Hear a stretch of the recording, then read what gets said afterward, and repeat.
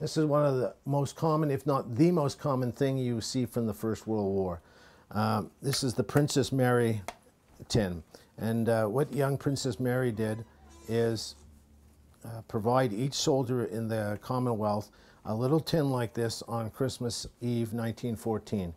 She got this little ambitious plan, and then of course they realized that they had to supply probably about 500,000 of them. And she got a lot of help in the end, and everybody that was overseas in 1914. So on New Year's Day 1915, the soldiers got this. There were all kinds of varieties, about 12 different types, all the same, but inside there was tobacco, some had writing paper. I know the ones for the Indians, the Sikh soldiers, had different spices in them. Some had teas in them. It was all kinds of different varieties.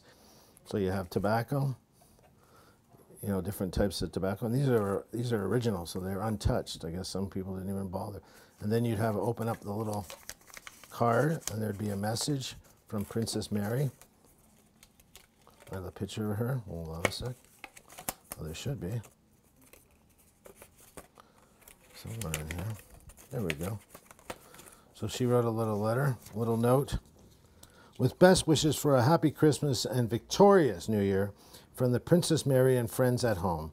And a little picture of the 17-year-old princess and how wonderful it was that she did this great deed.